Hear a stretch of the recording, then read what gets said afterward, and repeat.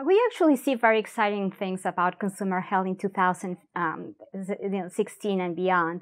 What we are expecting is a growth of about 16% throughout the year 2020, that is going to put us at a value of $245 billion. And this is not even considering the potential prescription to OTC switches that may come to the market as consumers are more empowered, and they also get more exposed to digital technologies that will allow more novel switches for therapeutic products.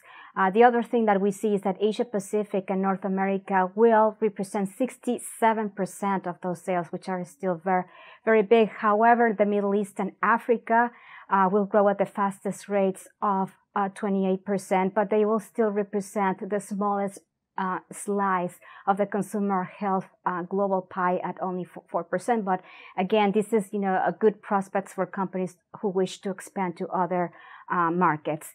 And in terms of consumers, the millennial generation is going to support this new digital era in health. They are going to be the future doctors, the future consumers who are already connected, and they are going to help other people connect the dots of health.